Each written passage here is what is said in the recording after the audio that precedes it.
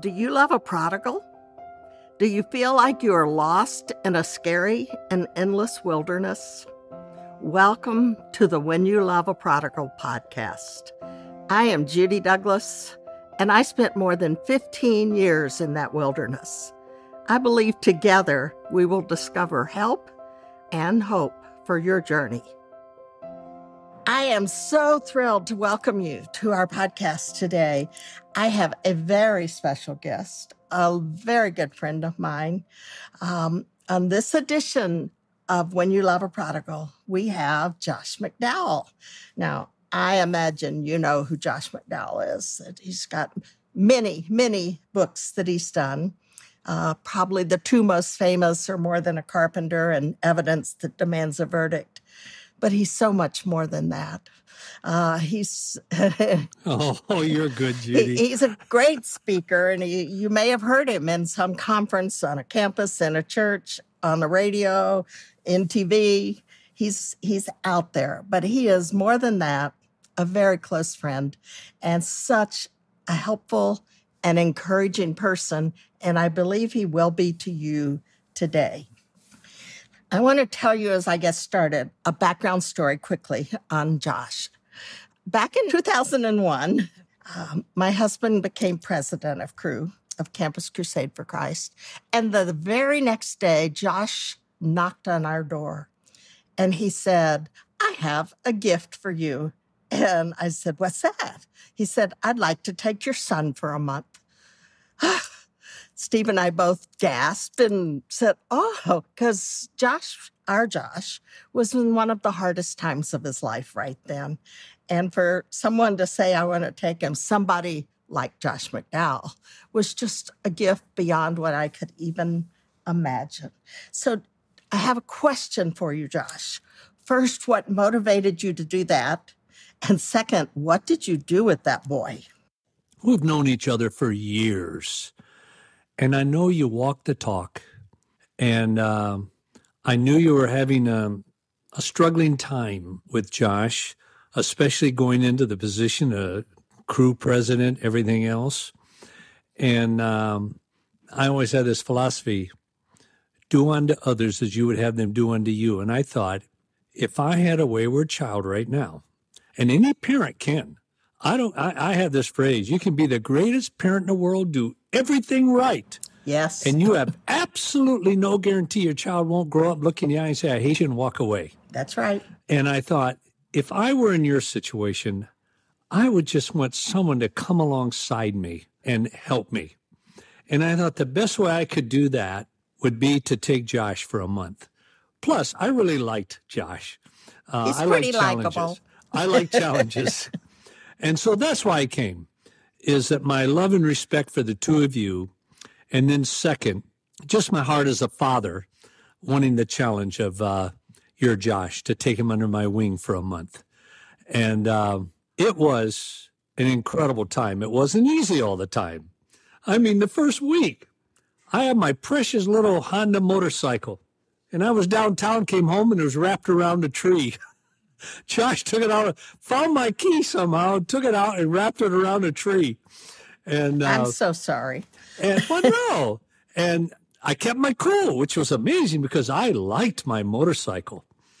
And I took him aside and I said, "Josh, I just want to let you know that I really appreciated my motorcycle. I wanted a guilt trip on him, and I put a guilt trip on him.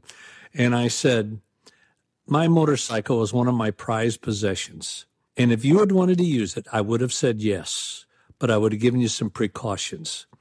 And he said, "I'll pay for it." I said, "No, you don't need to pay for it because I doubt you could." your mom and dad would. Yeah. And, but that there started a relationship. I didn't get upset. I didn't chew him out, anything.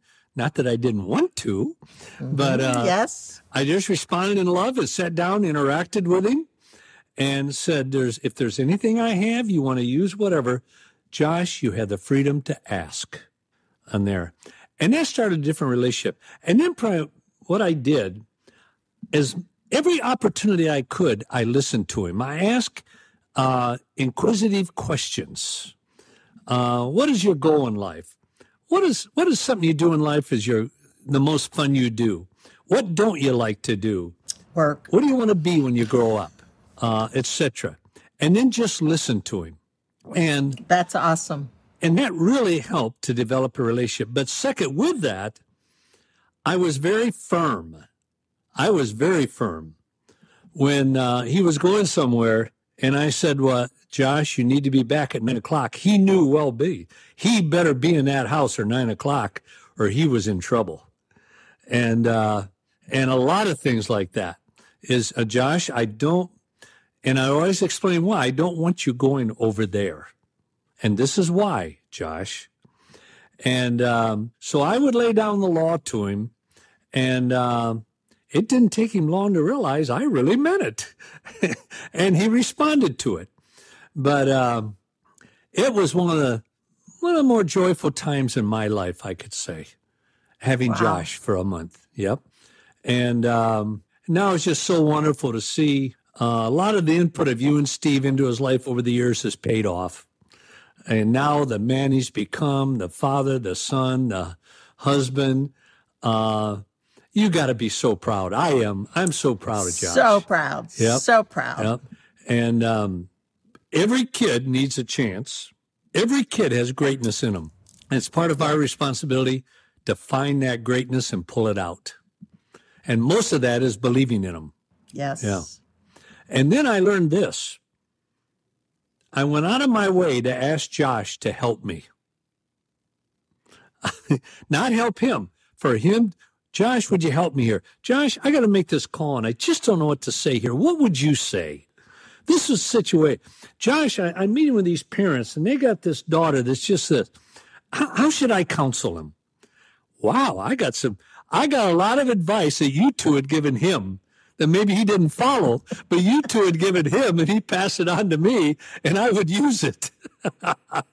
That's awesome. But every kid has greatness in them. I'm so grateful. And, when he came home from that month, he learned to work while he was with you, which was wonderful, because that wasn't one of his willingness things. And he did well in his life and with the Lord for a while until he got pulled in with his old friends again. Yep. And then he was back down in the depths. So, but he had a greater foundation to come back out of it. Yes, he did. He did, and he did come out. It took a while. But I love that you all can still talk to each other. We don't see you much right now, but then when we would, he was always glad to come and be like when you were speaking in Orlando and that kind of thing. So thank you very much for your kindness. Oh, hey. Do unto others, you have them do unto you. And if I had that situation, let me tell you, I always say to people, you want to bless me, bless my kids. Yes, bless absolutely. my kids, and I'll do anything for you. Yep, that's how I feel. So Josh and Dottie is his wonderful wife, who, by the way, has been quite a prayer partner, prayer warrior even for our son, have a book out that's called How to Be a Hero to Your Kids. And most of us, we would like that, wouldn't we? To be a hero to our kids and not always look like we're just the disciplinarian in their life, but able to really build them up. And part of that book has something called the 7 A's, and it's how to build relationships with your child, or in our case, we're talking about prodigals. And one of the things that I say over and over is the best chance you have to see a prodigal return and make better choices is if you maintain a good relationship with them. So, Josh, you have 7 A's. I'm going to name them. And I think we could start with the first one, and we'll just see if we can go down a few of them in the time that we have.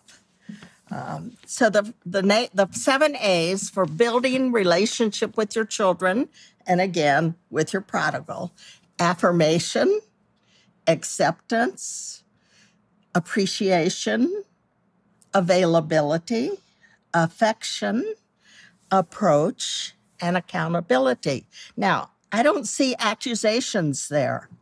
That's not one of them? No. So let's talk about affirmation and then anything of the others that you would like to share about. What does that mean? What does that look like? How do we do these things on a day-by-day basis with our children? When we affirm a child, it gives them a sense of significance. Significance is that feeling or thought that you've done or said something worthwhile, or you are someone of significance. And I found that when we affirm a child in their attitude, behavior, whatever, it results in positive behavioral change. For example, I was sitting in the front row, and one of my daughters was 2 people down from me, and she really wanted to get first prize, and like her brother did, and one of her other sisters and all, and she didn't get first, second, or third, and I could see she was so kind of down. You could see it in her face. So I leaned over and I said, I want you to hear this. I want to let you know that I could not be more proud of a daughter than I am proud of you. I'm so proud of the person you've become, the way you treat people, etc. And I affirmed her in it. And when you do that, it's incredible. It causes them all the more want to do that behavior. Behavior. Catch them doing things right and affirm them.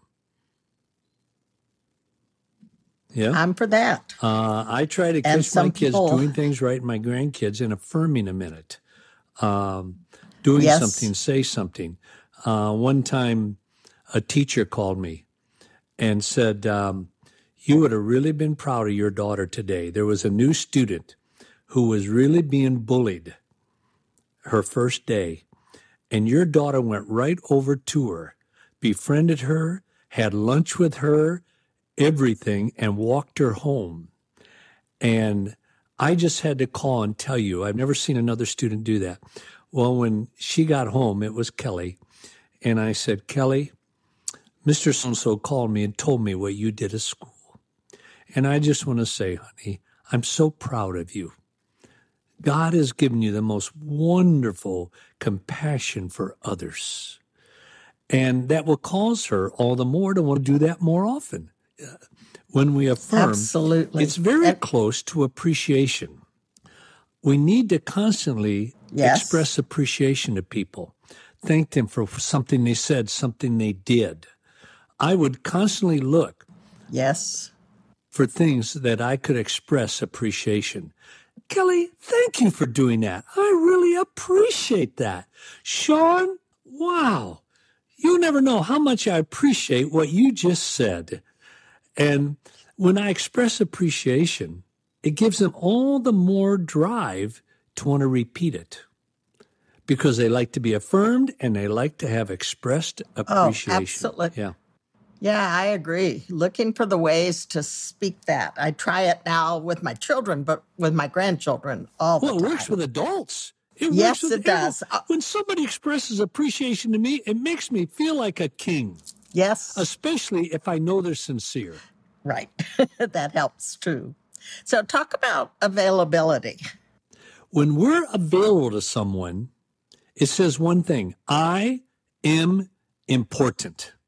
Most people and young people spell love T-I-M-E. Yes. Yeah. When somebody spends time with us, it makes us feel that we are important. For example, if you need to see the boss and you go to the secretary and say, I need to see Mr. So-and-so. Well, I'm so sorry. He's so busy today. He can't see you. Well, look, just do your job and call him, would you?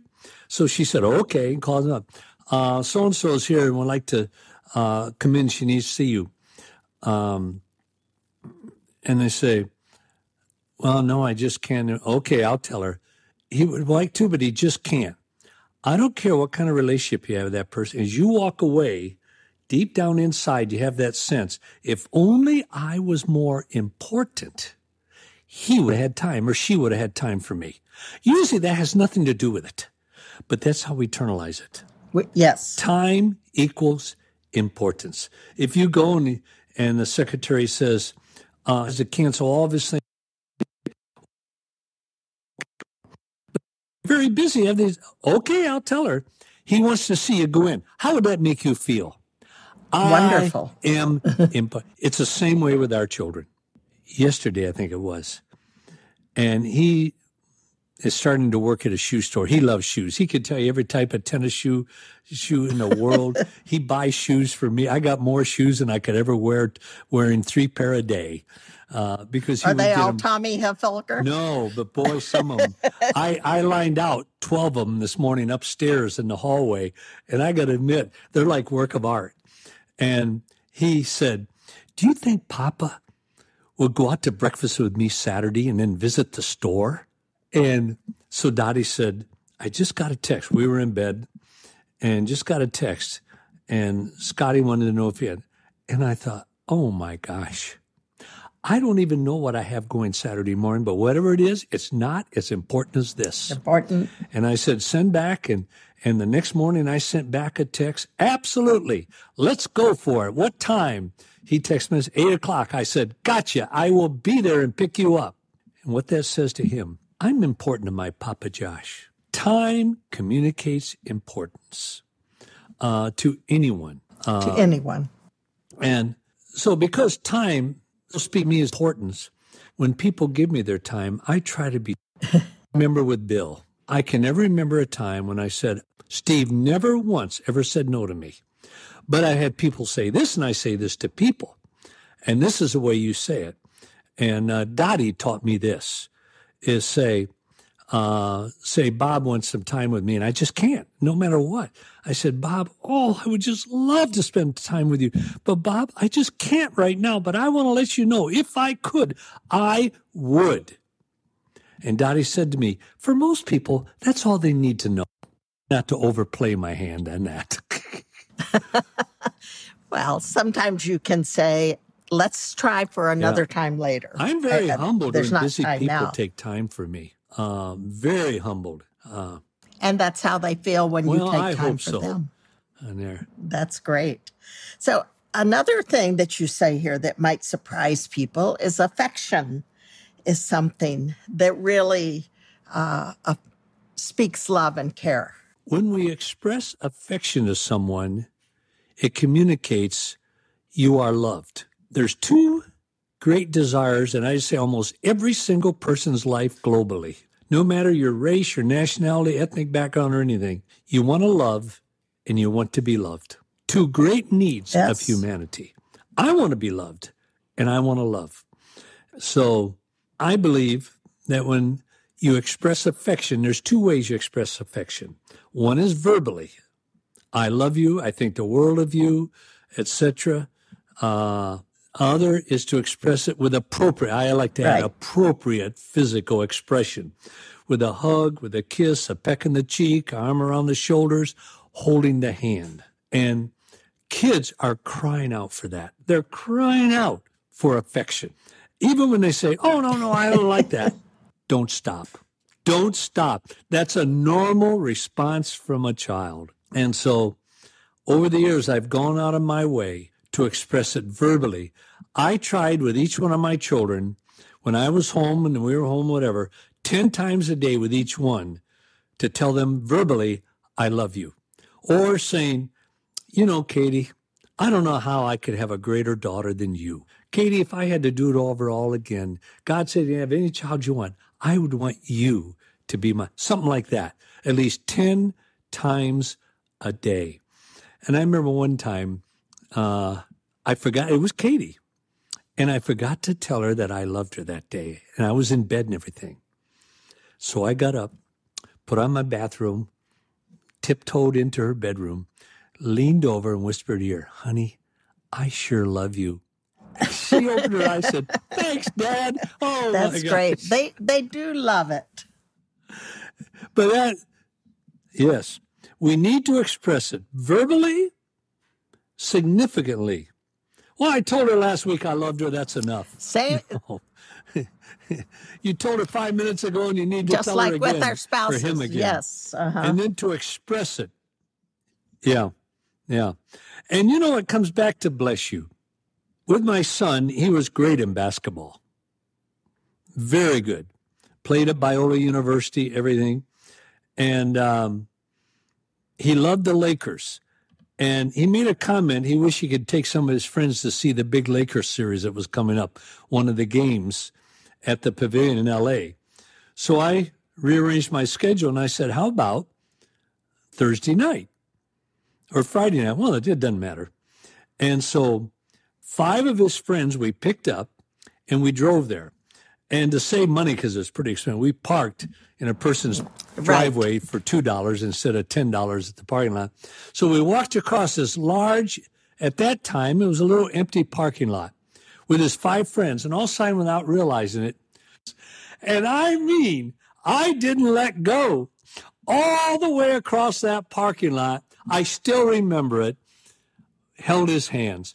And when I thought of how many times I reached out and took his hand, and then it led him to reach out and take my hand. A father, son, walk across a parking lot with his friends holding hands. Most boys would never think of that. You're right. What a wonderful story.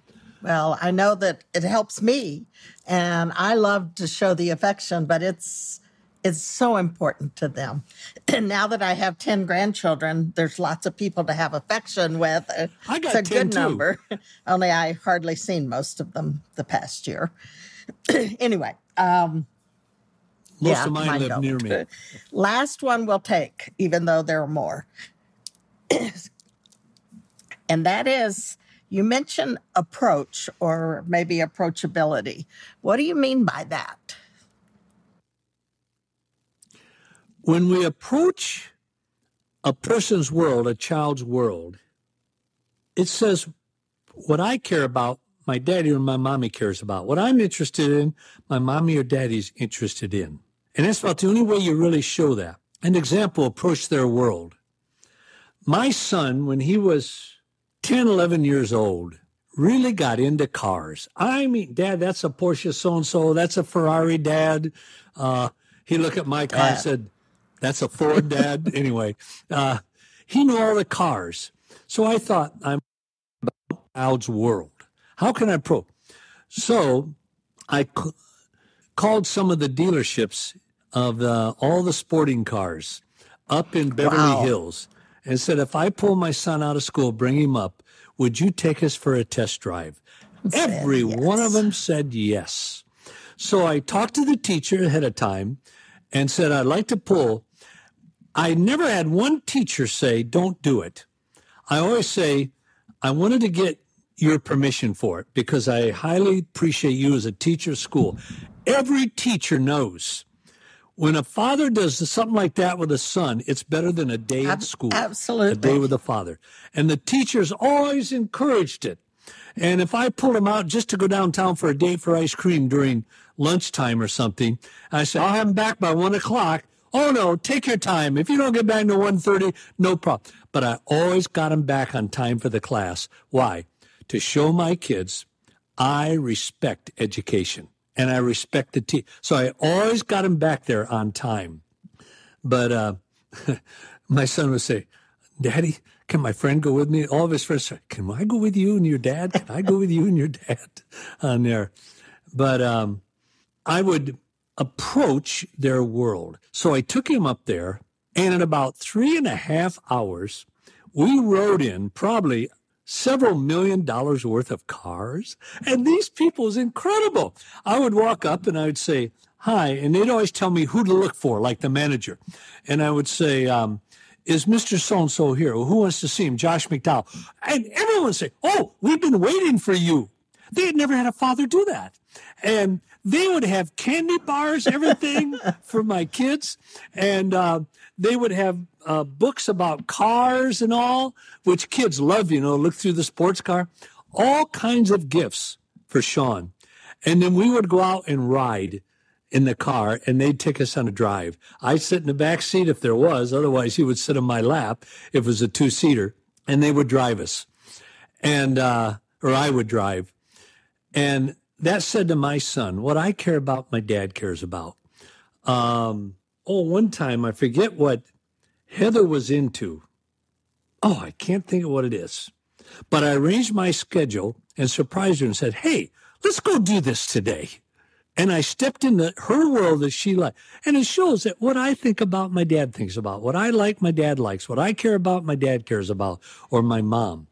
That's what happens when you approach their world. Step in to your child's world. Why do we always have to go to the restaurant we want to go to, eat what we want to eat, do what we do? Our kids are human, most of them. Step into their world. Go where they want to go. Go to the restaurant they want to go to. Eat what they want to eat. Do what they want to do. Watch the TV program they want to watch, etc. So my son was always into basketball. So I looked for opportunities to take him to basketball games. And my son knew growing up, my dad cared about basketball. Yeah. So that's why I say approach their world. And it shows that you care. I just think that's so important, Josh. And I could ask you a dozen more questions, but I know you have a schedule. I don't have a dozen more A's. No, but you have a dozen more things you could talk about that I could ask you. But anybody can go to josh.org/7A's and download it all. You can download my PowerPoint, transcript, and everything free. Josh.org, and then just /parenting. What you don't know is that we're going to give away a few books of yours of how to be a hero to your children that will have that. And so I wanted part of the title of that book is same part. I almost wrote a book on it. How to be a hero to my children's friends. Oh, that's awesome. The more I became a hero to me is someone you admire and desire to be like.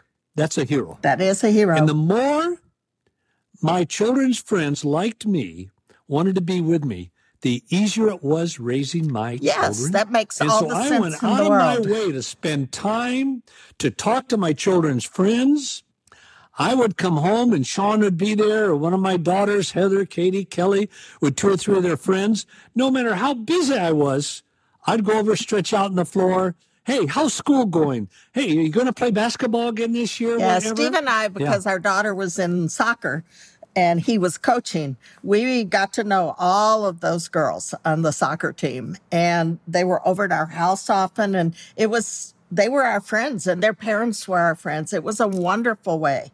And your daughter loved it. Very special. Your daughter very loved special. It. On the book that we're going to give away, we're going to give 3 away, and all you have to do to be eligible for a drawing to win one of Josh's books is to go to the show notes on the podcast and go over to sign up for my newsletter, because you can do that right there in the show notes, and we'll do a drawing from those people to send 3 people a copy. When will you do the drawing? I think we're doing it on May 9th. So this is... Well, I'm going to sign up 12 times. 12 times, okay, because you need a copy of it. Names. That's great. And we're so excited, Josh, that you could be with us. I mean, I feel very honored that you would say yes and that you would give this time, but I'm especially honored for the people who are listening. How would you ever say no to Judy and Steve Douglass? Come on. Just common sense. You don't say no. Well, it's, for me, the most important thing is these people who I am so excited are listening. Having gone for 15 hard years through our wilderness journey, I call it, to have this opportunity to share with them things that God taught us and the ways that we learn not only to survive ourselves, which we'll talk about over the weeks ahead, but also how to love them. And the things you've just said are just exactly what I want to say. We've been talking about love, and our next section following this is on grace and learning how to give grace to our kids. Let me add this. I like to tell parents, take time for yourself. Your kids need to know you doing things alone, doing things you like, Because if you don't keep yourself energized and healthy, you're going to exhaust yourself with your children. Take time for yourself and don't feel guilty. Maybe they want you to go somewhere and say, no, Mommy's going down to the spa today. Yeah, right. Your kids need to know you take time for yourself. That's good input, Josh. Can I ask you to pray for the people who are listening? Absolutely. Thank you. Oh, Father, thank you that you're so accessible, that you're always there and you desire to hear our hearts, our desires. And Father, I thank you. I thank you for the testimony Judy and Steve have been in my life and how it's paid off in so many of my relationships. And I just thank you for Josh and for his marriage and his family and all. And I thank you what a great joy he is bringing to his parents and to so many other people. And Father, I just thank you for today that by the internet and all, we could connect like this. And Father, I pray for each person that's been listening, that those things that you would want them to remember, have the Holy Spirit constantly recall it for them. And Father, bring people in their lives to encourage them in the things they want to do. Thank you for this day. Amen. God bless you, Josh. Thank you so much. Thank you for joining me today on the When You Love a Prodigal podcast. If you enjoyed today's episode, please subscribe, rate, and review the show on Apple Podcasts or wherever you listen. Your review helps the show reach more people with the hope and encouragement of Jesus. Don't forget, take a look at the show notes. And for more helpful information, resources, and books, check out judydouglass.com. That's Douglas with 2 S's. You can find me on Facebook and on Twitter and Instagram at judydouglass417. Until next week.